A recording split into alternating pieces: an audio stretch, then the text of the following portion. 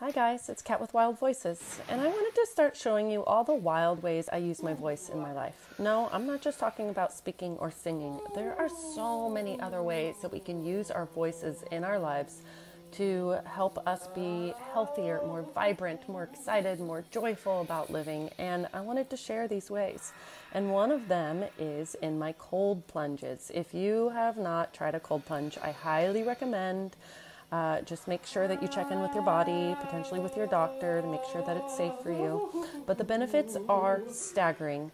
Look above. Anyways, most people who do cold plunges already know that deep breathing is fantastic for helping warming up your body from within. Wim Hof speaks a lot about this. I'm a huge fan.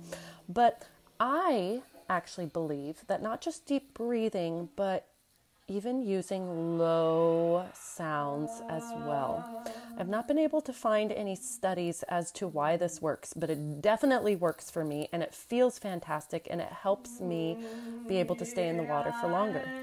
And it honestly probably works for the same reason that when women are in labor, they are encouraged to not only deep breathe, but also make low, deep sounds, or also the same reason why we cuss or yell out loud when we stub our toe. So anyways, try it and let me know what you think. Love you all.